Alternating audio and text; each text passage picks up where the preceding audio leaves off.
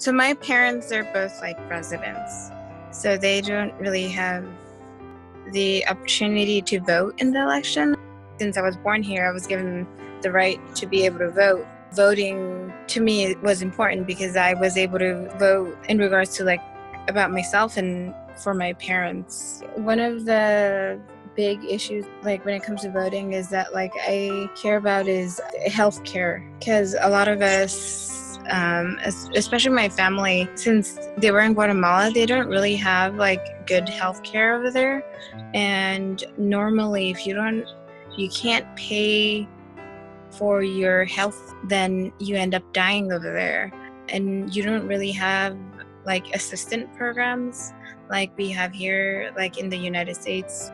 So I would say, regardless of like what you believe in and what or like where you stand, I think it's important to vote, because some of us, there's people around like the world that don't, like their government is not fair like our government, that gives us the right to actually vote and have a voice in like, you know, our healthcare or our education and stuff like that.